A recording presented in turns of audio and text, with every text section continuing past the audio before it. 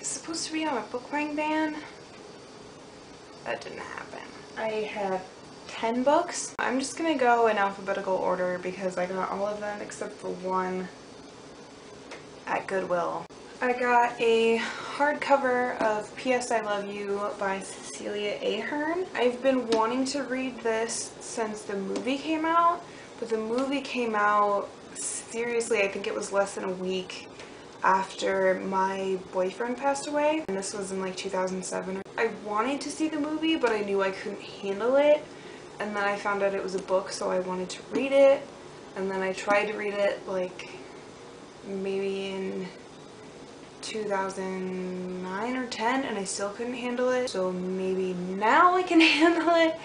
I don't know, we'll see. I don't know if I'll ever actually be able to read this, but I want to read it, so I got it while I could. This is only like $1 because I got it from the library. The next one is White Cat by Holly Black. Holly Black is actually one of the few young adult authors that I really like. I read Tithe when I was in maybe 7th grade, and I freaking loved it. It was so awesome, and I have the rest of the trilogy, but I haven't read them yet. I'm planning on rereading Tithe and then reading the other two soon. I don't know how soon though. Yeah, but I really like Holly Black. I got the ebook of The Coldest Girl in Coldtown because the Kindle version was like $5, I think. I'm honestly not entirely sure what this is about. I just got it because it was Holly Black, so.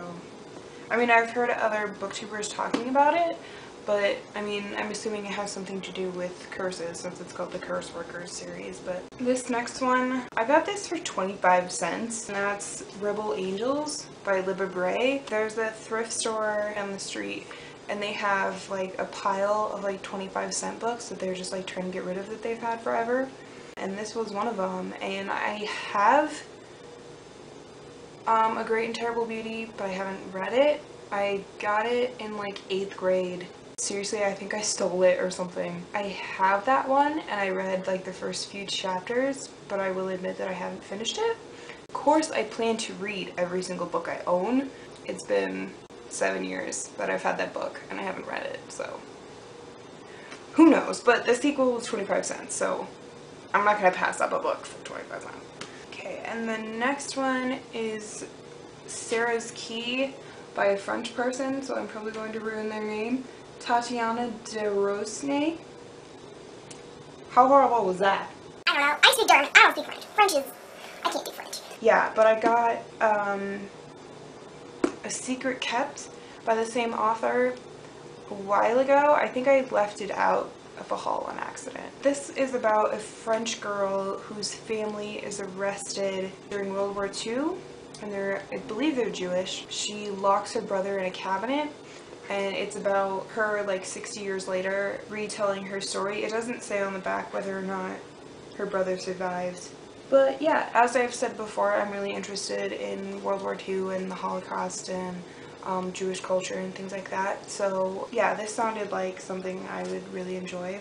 Next, I can't believe I found this at Goodwill. Like seriously, who got rid of this? How old is this book? This book came out in 2007. I thought it was newer than that. Found The Brief and Wondrous Life of Oscar Wilde by Junot Diaz at Goodwill for $1.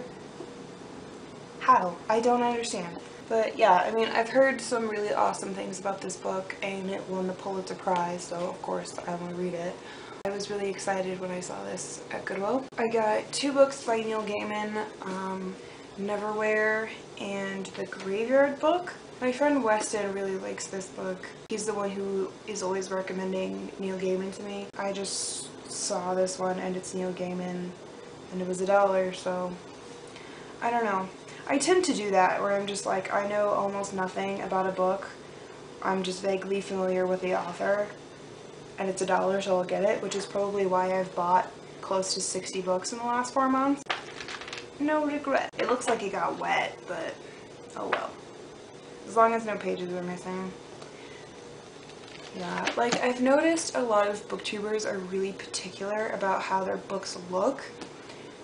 And I'm really not. I mean, as long as the cover isn't completely destroyed. Like, the only thing that really bothers me is when I order a hardback online and then it shows up and it doesn't have a dust jacket on it. If an online bookseller doesn't tell me that there's no dust jacket, that really bothers me for some reason.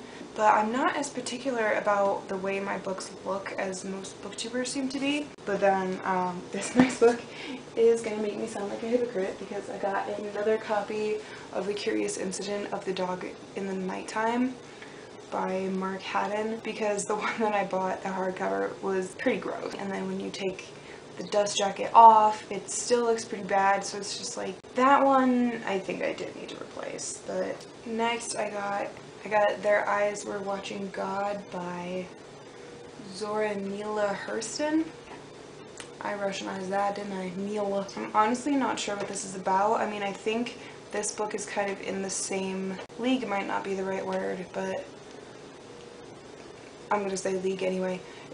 I think it's in the same league as like Toni Morrison and Alice Walker, but I don't know, like, I don't know what it's about. I just know that it's like a really prolific book and it's really important to literature, if that makes sense. Like, I feel like this is one of those books that if you're an English major, you have to read it. And then the last one is The Gunslinger by Stephen King. I saw the new Carrie movie 2 weekends ago, I think. Yeah, 2 weeks ago. And I've been wanting to reread Carrie.